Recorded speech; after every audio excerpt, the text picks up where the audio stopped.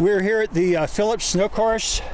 We just measured a water content of 27.1 inches, a depth of 58.3, and it's actually slightly above its long-term average. But unfortunately, that above average is not reflected virtually at any other location. In looking at the statewide numbers, we've got 90% of average in the north, 87 in the central, the south is 74, and Sierra at 85. So clearly a decline from last month's really good start, but when you only have one basically storm event in February, this is how you end up.